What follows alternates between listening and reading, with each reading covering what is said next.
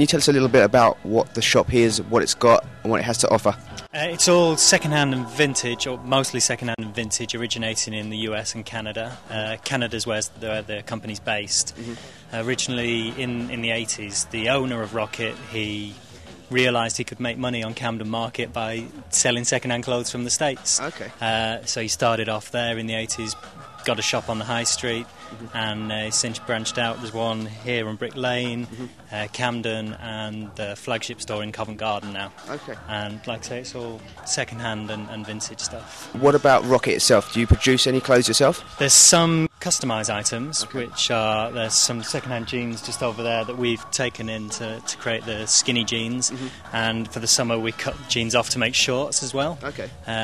We print up our own T-shirts, denim skirts made out of old jeans, and there's some jewellery and other accessories that we buy in as well, new from the wholesaler. And what about price range? It's cheaper than perhaps it's cheaper than designer wear, or but it's more expensive than a charity shop, because this is the good stuff. We've gone through all the second-hand clothes and picked out the good stuff. So yeah, it's slightly more expensive than people might expect second-hand clothes to be, but that's the reason for it. Sure.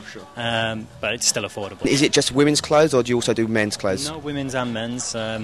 We have this store is the largest Brick Lane store, and we've got a lot of menswear in here. There's also a small boutique just a couple of doors up, and that's just women's wear in there. And in there as well, there's a lot of particularly nice sort of 20s, 30s dresses, things like that. Okay, Colin, I can see you've got some really funky, cool and original clothes here. What kind of people actually shop at Rokit? All kinds of people shop here. We have a lot of fashion students coming here, as well as young designers, musicians, some big designers as well come in to pick up their pieces for inspiration. Okay. And some high street designers come in for inspiration as well. Really? Okay, so basically you get a broad mix of people from different backgrounds, different ages as well, I guess? Yeah, all sorts of ages. The young people, a lot of people.